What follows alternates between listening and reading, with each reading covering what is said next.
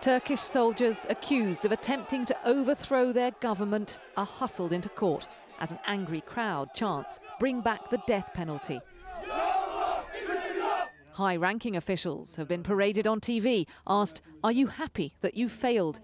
In all, 7,500 alleged plotters from the military and the judiciary are now detained and 8,000 police officers removed from duty. The Turkish government has released footage of the coup attempt.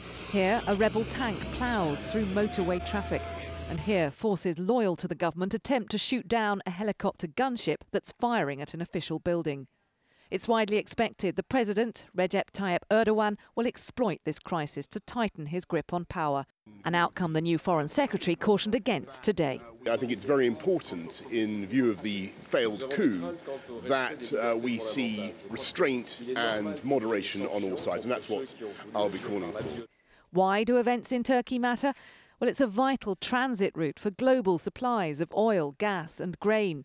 The European Union's plan to limit migration depends on the deal struck with Turkey to send migrants back there.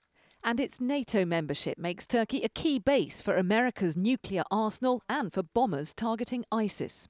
The danger is that if Erdogan goes too far in his purge, this might lead to instability in Turkey in the long run because of the grievances that this purge will cause internally.